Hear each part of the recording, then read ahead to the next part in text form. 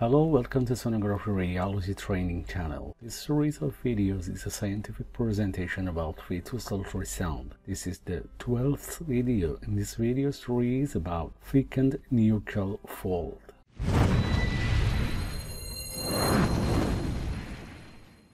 What is the outline of this presentation? The first, definition and clinical significance of thickened nuchal fold, the measurement technique, pitfalls in measurement, abnormal thickness of nuchal fold, rule of following serial sonograms, and final teaching points. The first one is definition and clinical significance.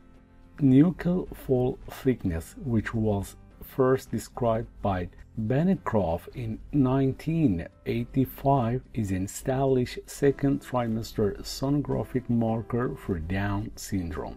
The excess skin in the fetal neck region, which is characteristic of Down individuals, can be observed by ultrasound as either increased nuchal translucency in the first trimester or increased nuchal skin fold in second trimester. Although it initially was thought and seems logical that a second trimester thickened nuchal fold measurement results from a first trimester thickened nuchal translucency, these markers do not appear to be correlated and therefore can be used independently to assess the aneuploidy risk. What is the measurement technique for nuchal fold?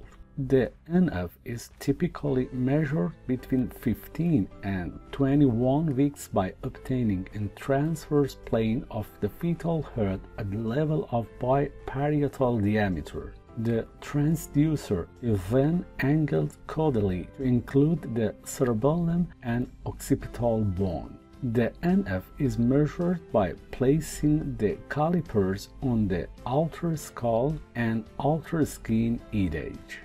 Is there any pitfalls in measurement of nuchal fold? Significant fetal neck extension or excessive abdominal pressure with the ultrasound probe may falsely increase this measurement. What is the abnormal thickness in nuchal fold measurement? Thresholds of 5 mm or greater and 6 mm or more have been proposed. However, 6 mm or greater seems to be the most accepted standard value to define abnormal. By using this threshold, positive likelihood ratios as high as 95 have been reported. However, more recent meta-analyses indicate a more modest association with likelihood ratios ranging between 11 and 17. Importantly, the false positive rate for this sonographic marker is exceedingly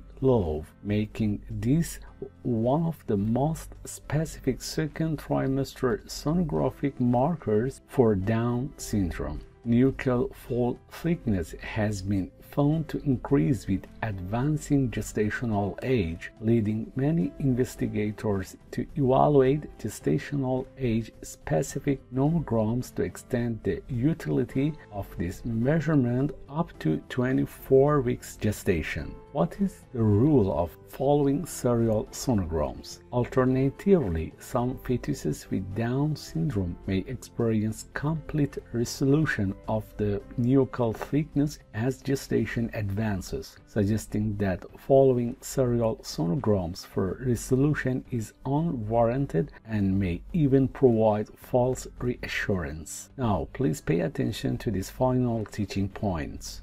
According to exceedingly low false positive rate for thickened nuchal fold, making this sonographic marker one of the most specific second trimester sonographic markers for Down syndrome. Some fetuses with Down syndrome may experience complete resolution of nuchal thickness as gestation advances, suggesting that following serial sonograms for resolution is unwarranted and may even provide false reassurance.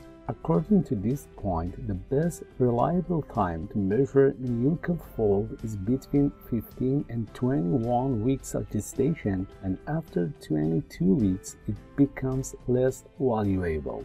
Now, I suggest 2 others of my videos that are close to this video in terms of matter. Thank you for your attention.